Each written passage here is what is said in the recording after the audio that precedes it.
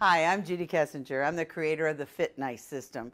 I designed this system to make your sewing easy. So let me show you another easy garment. This is a jacket. This is called the Surena Jacket. And this jacket falls into an S shape. So that's one of the reasons that I called it the Surena Jacket, but I did name it after a friend of mine. So I want to show you how simple it is to create this pattern. But before we go into that, let's talk about fabric choices just a little bit. I like slinky fabric because it falls just a little bit better, but you need to be careful because you're going to see both sides of this fabric. If you look at the one that I have on the dress form, you can see that the back side of this is black and the front side of this is gray. I don't really care, it's fine, but just make sure that you know that you're going to see both sides of it. I like this jacket because you can wear it like this if you want to, or you could fold all of this to the inside. And because you had so much in the front, you've got a nice smooth look and it looks like a different jacket. You can also take this jacket and you can go like this, get your, put a magnet on a button and you can literally put the button right there. You could put a pin there if you wanted to. And again, it kind of forms like a ruffle and it's an asymmetrical look. So there's a couple of different looks that you can do with the Surena Jacket. So I want to show you two more.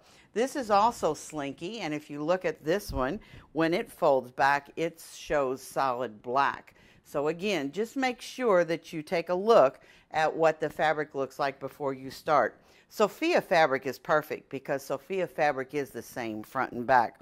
But I even made this jacket out of leather, and I want to show you a little bit about the leather.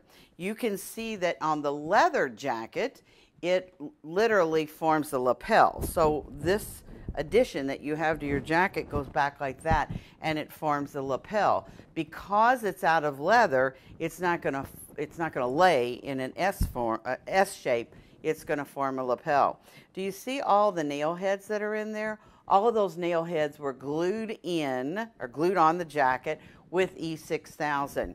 If you've ever worked with nail heads, they have prongs on them, and to push those prongs through a piece of leather wasn't working very well. So I just bent all the prongs down and then I just glued all of them on with the E6000. They'll be on there permanently. But any fabric you choose, you're going to have a gorgeous jacket. So let's make the pattern. You obviously are going to need pattern knees to make yourself a new pattern for this, so make sure you go grab yourself some pattern knees. You can purchase that on my website. And you're also going to make sure you print out the PDF for the Surena Jacket because all the sewing directions are on there as well as the drawing directions. So let me show you how simple this is to do. I've taken a piece of my pattern knees, laid it out single layer, and I've laid my pattern on here a little bit different. You're used to putting the fold line on the edge of this, but the fold line of the pattern is on the inside and the side seam is on the outside. So I'm going to trace around my pattern. Now I folded up my master pattern 2 inches because this jacket has no hem. This is actually the finished edge. So if you want to finish it, you can finish it on the serger as I did with the filane thread, or you can, if you want to, just cut it and leave it alone because Sophia fabric won't ravel, so you can just use the cut edge of that if you want to. Again, totally up to you as to how you want to finish it. So what I've done is I've traced around the outside of the pattern, and now I want to show you how to make the S part of this or the bump part of this, and that's what forms into the S. So I'm going to scoot this over just a little bit like this, and I am going to measure about, and you don't even have to be exact on this, about the middle of your pattern. You want to measure out 12 to 14 inches. And the 12 to 14 inches depends on how big you are. If you want a lot of fluff here in the middle, go 14. I'm going to do this 12 inches right now just to show you. So I'm going to mark a line at 12 inches. Now, I've done this a million times, so I'm pretty good at drawing this line. If you're not, I'm going to encourage you again to use a pencil the first time and just keep drawing it until you're happy. Now let me fold this back up so that you can see that that's going to end right there.